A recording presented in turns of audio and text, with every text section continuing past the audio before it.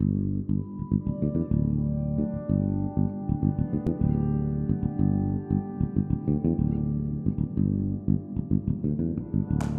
companion relationship is a way of doing good in a part of the world that desperately needs our help, but for us, it's a way of rediscovering what mission means.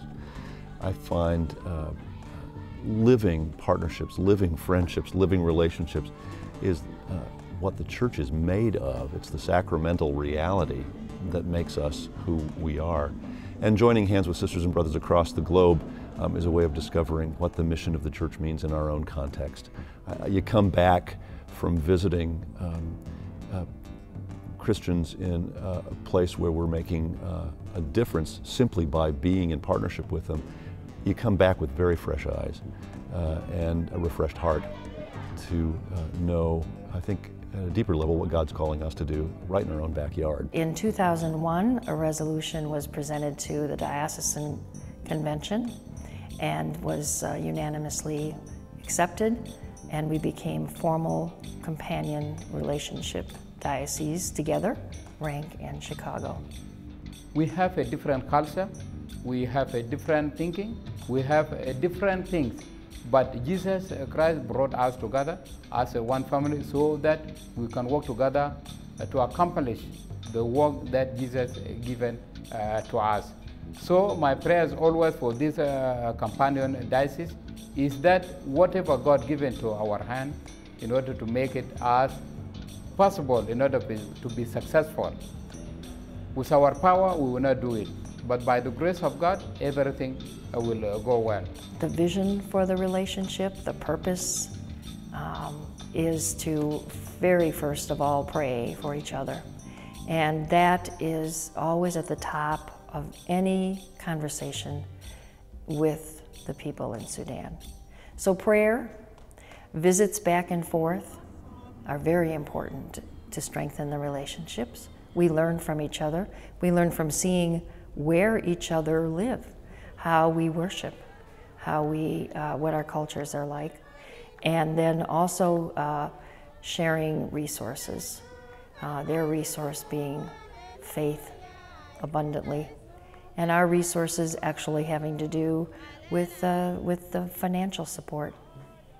Okay, أنت تين أو حاجة أنا شفته كويس هنا إنه لو في كنيسة هنا لأنه كنيسة حيمشي قدام لو كان في مدرسة لو في مدرسة وفي كنيسة متواضع كده عشان يكون كبير شوية وممكن يعملوا هنا لأنه محل ده محل كويس لأنه ده هكلية بتاعت جامعة هنا والطلبة دي قاعدين يمشي كثير لكن إنه ما في محل بيشيلوا هنا لكن لو في كنيسة كبير هم هيجي هنا يجي يصلي هنا وممكن يساعد العيال بتاعت الحلة دي يدرسهم عشان يكون عيال بتاعت المستقبل.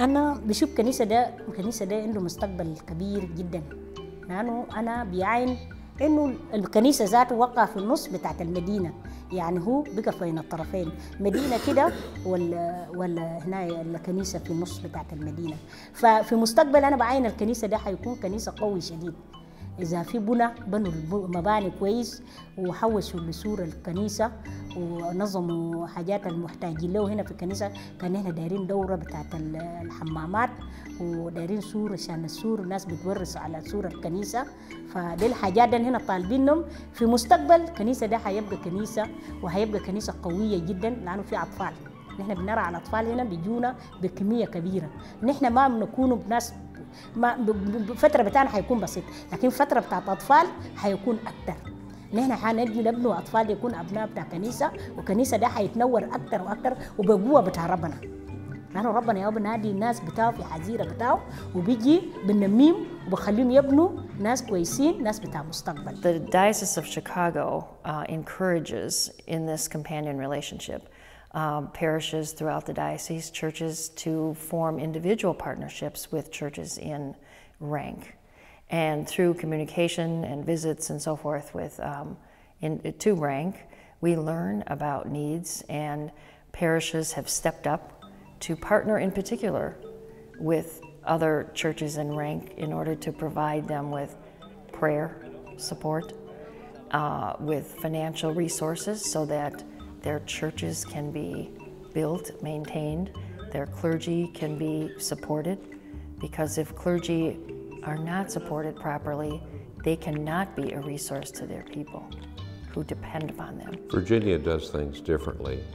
We have many different mission relationships as a diocese, and so we have no single companion diocese relationship. Our relationship with Renk began in 1997 with a covenant of 3 parishes in Northern Virginia with Bishop Daniel and his diocese. They are Christ Church Alexandria, St. Paul's Alexandria, and Church of the Apostles in Fairfax. The Church of the Apostles dropped out and was replaced by St. Mary's in Arlington. And we have continued to work with Bishop Daniel and then with Bishop Joseph. Clinic, famine relief, purchase of the boat, the Papyrus on which Jackie sailed, work with visiting teachers from time to time. Some of our clergy have been there as visiting teachers. Construction of the cathedral in 2006, and a variety of other projects that have gone forward.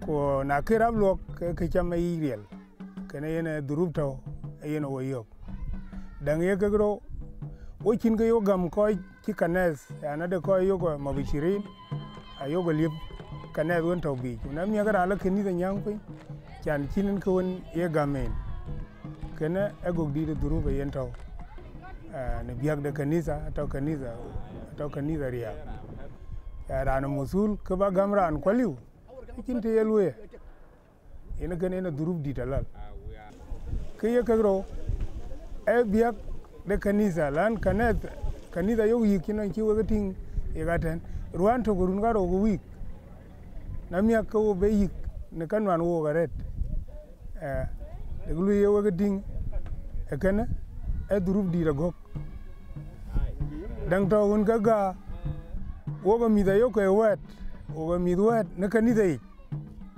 wo kini we woni yo ka wona ga yik ayadang kaga e durub di darer ku kaga kilo ne nyale ta chada na ayadang kaga no biak de kanisa e kaga durub di darer. We're empowering people in Sudan to fund, maintain, and advance the infrastructure, their way of life, so that they can proclaim the gospel to more and more people and make the love and mercy of God a reality by advancing their own economic, social, and healthcare systems. The restaurant is in 2 ways. One way for the community, those who are working in the cafeteria, and others to support the pastors of Santa Peter. It is good that in community is wonderful for the people, even official in the government. They came and then they sit, they talk, they drink tea and cold water. Yeah, they are feeling all right. Jabulena sita gurufa, umeten kulus na kema de shakarin lisa. Kema de shaka uman nas bishiru be stakarado. Kanizolo indu manasba bishiru kurusi ukema. Kema de saido. Tabani ana bikele dele eta la ana ma bagdro na kidibi kelimu gale de mahia bitai taba. An interesting project that comes to mind is the taxi, which the need was brought to the attention of Christ Church Winnetka during a visit by Bishop Joseph a few years ago, and the subject came up because the goal is to have income-generating projects in the various churches and locations. And the taxi is one way that Joseph was telling all of us can really be a good income generating project. It not only provides transportation for the pastor to get around, but it also can be used any other occasion as a taxi, as we do here, and people pay to use it. And so out of that conversation, a couple was struck by that and approached Bishop Joseph and said, we want to buy a taxi. How much is that? And I believe that was a $5,000 gift. And it is running and doing its work in Paloch, the parish area where Christ Church Winnetka has its relationship. Aywa ay abaduk racha ke ko yugo mo da jaw yuk pan pariak e wala pan pariak ne long kene e ke ko ndi wo ret ko wala am lus ne long jan wo jini mabel ay ju yuk era bela ko ayen a wala dal ji ke wan jo yera jakana na iliu ko wo ajili de walo wali wen wata wojo ni jalan ni chok ko ni den lo long am yak ibela bedi chok awale ben raja ci woji be ta wojo we cha ta wale ni yen mo ta jawo ko kay lokto akene wo mi fe red ni yen ke ko yo. One of the learnings that all of us have come back with, especially our bishops, is the extraordinary poverty there matched on the other side by extraordinary wealth of spiritual resources and belief and the joy of the people. What we've seen there has been a surprise in some ways, because the people there, when you see this material privation, they say what we want most is education, which is a startling answer to Americans. We've also seen tangible needs that are quite important and very moving. In our case, we've worked with them on terms of the clinic, epidemic relief in 1999, sending a Ugandan doctor in 2002, sending a Virginia doctor in 2004, and helping to construct a new building for the clinic that's now on the Bible College grounds in 2007. I was fortunate to be there during that construction, which was a great joy. We were able to have put that money, Christ Church in this case, to have constructed that clinic. This ties in with the Millennium Development Goals, particularly because it addresses infant mortality, it addresses malaria, it addresses helping women's health, all of which are important priorities. So those are some of the observations we've had. We've supported other projects as well in terms of agriculture and education. I became to love medical field. I found it beneficial to yourself with good knowledge. In medicine, you study every day. You go on continuing reading and studying and go on with so many courses. So I came to love the job by itself.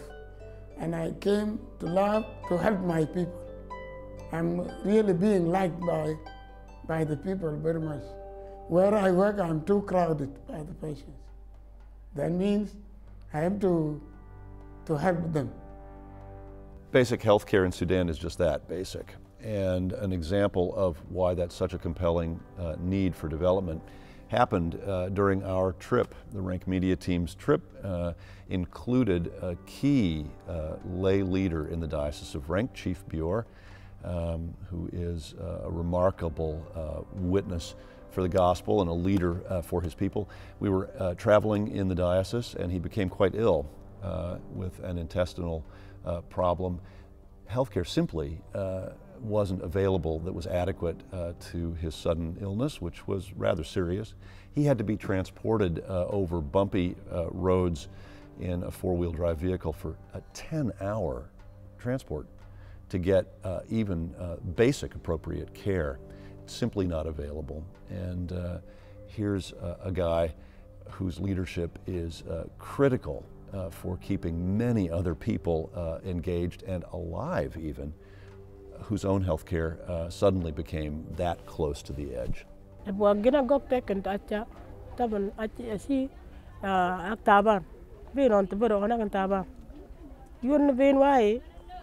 on dukkan wak fiek ben ne singo wak e o asa on tin tabik on balba o gere ya gwa ke kentene par eken patu kelisi ya bal ke jige. During the years of the war, over 40 years of war, you can imagine that the church was held together simply by people of faith, meeting under the trees and following what the missionaries taught them, that God was with them always. And so they kept to that. And then they started to build churches out of local materials, mud and straw and so forth, thatched roofs. Well, we all know that termites do a lot of damage, and they really have a day with those churches. And the rains come and the mud, washes away. And so they are constantly having to patch their churches, or they just let them fall in disrepair, and they do continue to pray under the tree. Well, now with peace on the horizon, we hope it will be maintained. Many of the refugees that fled are returning, more and more people, the church is growing, and they do need brick and zinc roof so that they do not have to continue to be praying and patching and praying. They can just be praying and praying. So this is a very important sign of hope that we give them, and solidarity that we give them. And it's just extremely important when you see some of the churches and the conditions that they are. They're dark, that you can't stand up straight in them. None of us would tolerate that. So we have been called really to walk with them in developing stronger buildings as they grow. Kanisa awiya kimen wene kaka tim kan yen ba kan biero ena mugen mana mugen ko run bile deng la panya chi bu ko arwel ayok dem matin ne kana bi jall ga yin ci man ci na we wi ka je tim man ga tim mugen ya. Bishop Frank Ray joined us in 1999, and his assignment was to do mission, which was like telling a painter you can only work with colors. He's a wonderful missioner, understands it theologically and practically. And he went in 2004 and visited with Daniel in Renk and understood the need on the ground for a visible presence in a solid cathedral. When you go out on the river, you'll see all these minarets and so forth. The tangible physical presence of the church in a solid permanent building sends a very important message. And so Frank raised the money, $10,000 a throw, from many of us in Virginia to build the cathedral. Daniel hired a very good young engineer and built a very solid, well-founded cathedral. And we were then invited to help dedicate it in 2006. And Daniel managed to get the Archbishop of Canterbury to come in and help do that service. I did ask him if he could also get the Pope, but he said no, he was booked that day. So that cathedral has been an important symbol to the people there. There's a Lady Dean of the cathedral, one of the few in the Anglican Communion, Martha Deng Bul, who's a very gifted preacher and teacher. And I had the pleasure to attend there in 2007, and to show the importance of having lady clergy. When you look out in the congregation, all the men sat on one side and all the women sat on the other. So there's a long way to go towards gender equality in Sudan, and the church is taking a leading role in that in a visible and effective way. We also fight this issue in terms of schooling, trying to make sure that people send both their daughters and their sons to the schools. And so in Renk, it's about 50-50. In some of the more rural schools, it's about 2-to-1 boys to girls. So the church is making progress in moving people towards gender equality. So whatever benefit or support we get from our companion diocese, we went to education. In order, we are looking to create a new generation whom they get a good education so that they can make a turning point in the life of Sudanese people. Tròn ấy gì cái chứ có chứ cái chỗ ấy là bé cái này chứ qua cái nó mi ra chứ cái lâu của mi ra chứ cái lâu giá thôi cũng có đi cái mi thì hoàn chứ đúng chứ bên nó thế cái coi ở nó cái chỗ nó là gì và cái chỉ cần ít là về lối chứ tôi cuốn về liều cũng hết cái niềm biết cái áo nó tôi cuốn lại. Seeing 4 pillars in the middle of nowhere in Renk town, and Bishop Daniel at the time saying, this is the start of our Bible school. And we agreed, yes, that was nice, but how was that going to happen? Well, one day at St. Michael's, a family came to me and said, we would like to give a substantial gift. I knew that Bishop Daniel's prayers for that school to be built were primary with him, to train clergy and lay leaders in the church. And so I consulted with Bishop Daniel, who said that very day he had been praying so hard about the Bible school. And it was approved. The donors were very happy to do it. And the first building went up with local materials, mud, thatched roof, and so forth. Even the library, separate kitchen. And that was wonderful to do. They were very happy, and they were now on their way. Well, not too long after that, I think it was 2004, or 2005, the northern government needed that property, they said, for a highway, and so demolished the Bible school. That required St. Michael's to step up, and which it happily did. We did. We raised $50,000 to rebuild the school. And because of the support of St. Michael's, focused on Renk Theological College, it is now called Renk Theological College. And it is now a part of the 5-college system approved by the Episcopal Church of Sudan. The church's role is try in order to train people, as the Chinese saying, train person to fish instead to give him fish every day.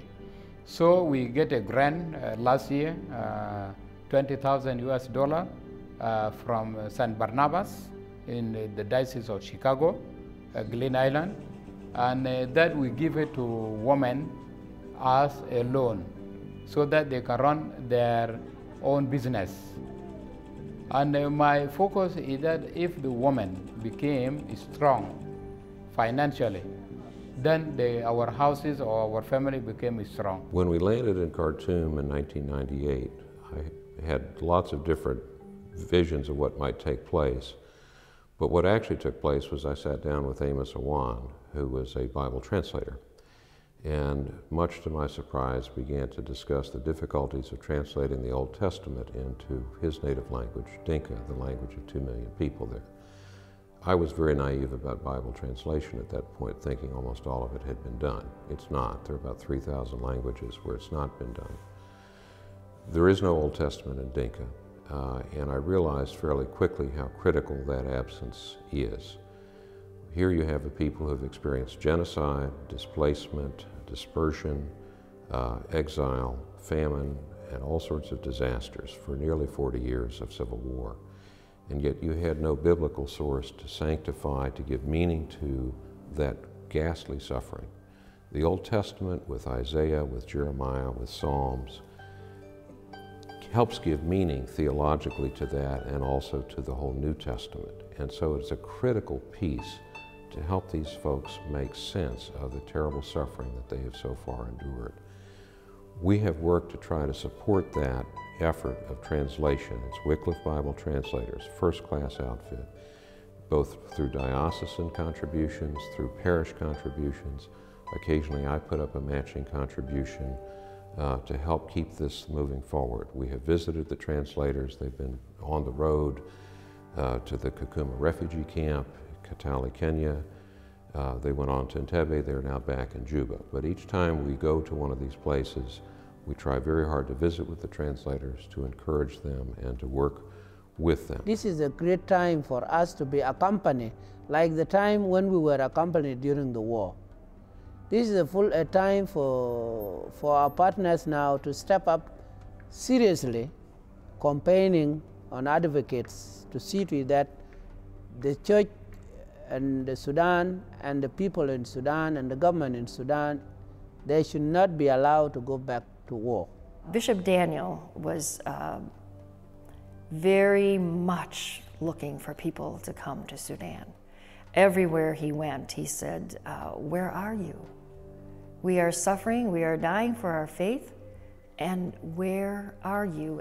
And people would say, well, what can we do? Tell us, what can we do? And Bishop Daniel's constant remark was, come and see, and then you will know what to do. And it was true.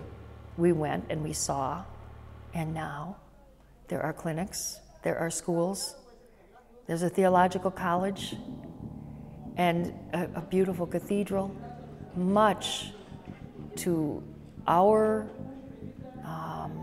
involvement, but more so because they prayed and they made it happen. And they invited us to come along. I want to issue an invitation to anybody who wants to have their own sense of mission and ministry refreshed, both in their personal lives and in their corporate life as a church, to become a companion. That can mean a formal companion relationship with a congregation in Renk. That can mean undertaking the support of a particular project, of which there are plenty to go around. Do something. Join in, join hands, join me, join us as we partner with sisters and brothers in a part of the world where the gospel means life in a way that we need to hear.